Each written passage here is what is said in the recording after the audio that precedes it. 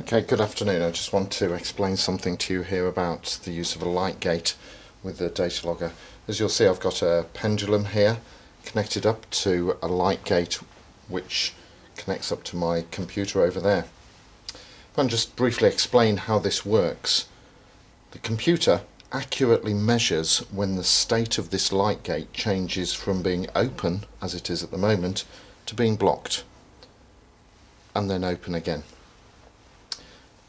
And so you can see that if I let a pendulum fall through that light gate, it's going to break the beam, and each time it changes from open to being closed, the time will be accurately recorded on the computer. Let me just show you not a very accurate way of measuring the time period of this pendulum.